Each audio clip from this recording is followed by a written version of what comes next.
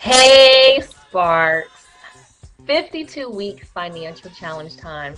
Man, are you excited yet? Because I really am. You all overwhelm me with the comments and the private messages. And all I can say is such a blessing to be a part of your life just as much as you think you're a part of my life. You think I'm blessing you, but you're really blessing me and my husband.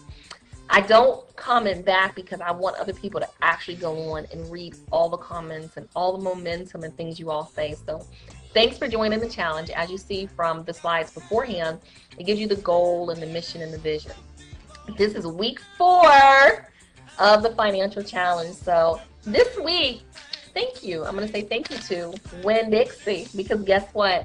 At Winn-Dixie, they give you money for shopping there. If you spend $75, they give you $5 off. Well, I spend that much with 5 of us to feed weekly, and I cook dinner. Look at our receipt. So, I only shop buy one get one free, and consciously, it really helps you save money. So, anyways, I got my dollars. You go to the customer service area, and they give you actual money. So, thank you. So, I'm going to take my money. Here's my little heart-shaped box I'm putting it in, and I'll count it here. Can't really see it, but it's 1, 2, 3, and week 4. But they gave me 5, but I'm just gonna do whatever with this 1. I'm not putting it in. Y'all can, but that's my view. Week 4, 1, 2, 3, 4. If you're just joining the challenge, you should have $10 saved. We are on week 4. Week 1, $1. Week 2, $2. Week 3, $3, and week 4 you have $4. So it's all in here. And my husband's actually outside cutting Manster's hair, so I'm going to put his money in his box. Here is 1, 2, 3, and 4. So that's going in his box. He has some extra money. I think I might have to do something with that. Thank you to everyone on the challenge. I'm going to keep this one short and sweet. You all know that I'm working the flea markets on the weekend, so I work full-time during the week. Me and the kids go work the flea market Saturday and Sunday. I switch them out on Sundays, but I'm working there, so I'm doing, I don't know, 16-hour days on weekends. I still need to run a Winn-Dixie with another coupon to get some money and cook dinner for my family like I do every day. So I want to encourage all of you. I know that you've asked me about my bankruptcy I had in 2005. Look for some videos about how you can get back on track for your own financials, to purchase your own home, or do what you want to do to be financially free. The other thing I wanted to mention here, for you all saving that say I want to either own a home, start a business, or go to school, college, or get a certification, there is an awesome program called an individual development account. I'm going to put everything I can in the comments below. Sign up for that program through your local city. It's through the government.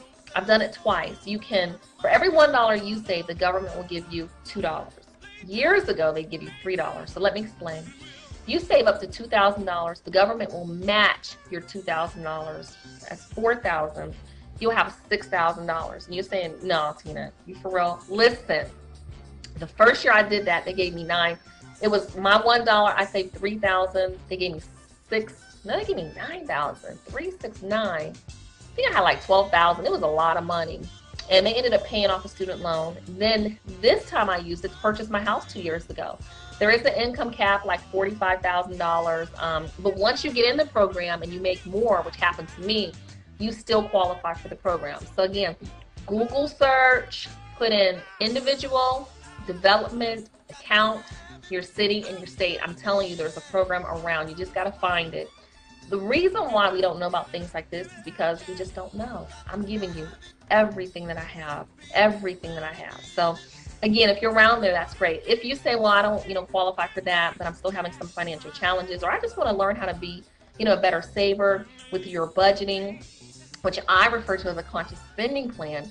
Consider going to, I went to a class called Pathways at my church. You see, it's 2006. I went to Crown Financial, which I actually teach Crown Financial, which is a biblical financial study. You can do Dave Ramsey's Financial Peace University. Don't be ashamed or embarrassed. There are so many people in situations with the economy like it is, or, living above their means. And you know what? Guess what? Life happens. But if you want to get ahead, do something different. That's been on my mind so much. Instead of doing the same thing over and over, do something different. If you want to see change, do something different. Do something. One thing, something small. it will produce a great big result. So again, this is my encouragement to you. Week 4, 52-week financial challenge. Get your money in. We will finish stronger than we start. Thanks everyone that's on the journey. All right.